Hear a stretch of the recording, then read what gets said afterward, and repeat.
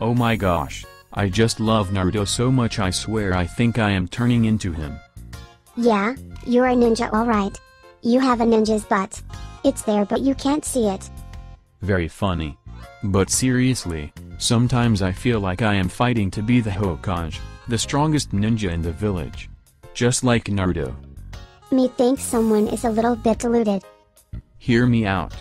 Naruto is like a metaphor for life. You have to be successful in our society, not everyone can be.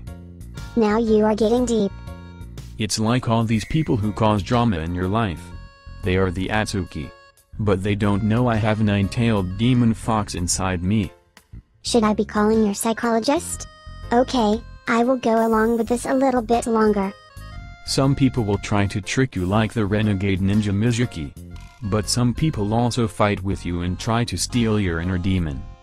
Why would anyone want to keep an inner demon? Because that inner demon represents the freedom of your soul.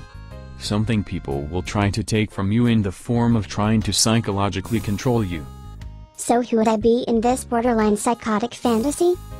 You can be Miruka, who nearly dies trying to protect me from Mizuki. Thanks but no thanks.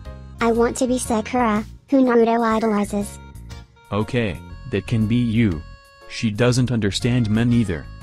Are you forgetting she has superhuman strength in her fists?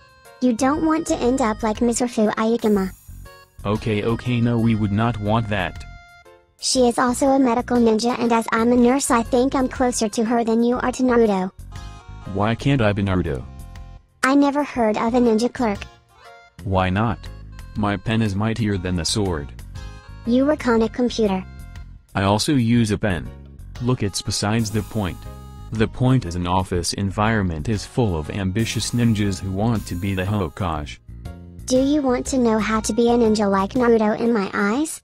Cut me some onions and carrots for tonight's dinner. Alright. Just have to do something first. What? Watch the episode where Sakura and Naruto nearly kiss. You're hopeless.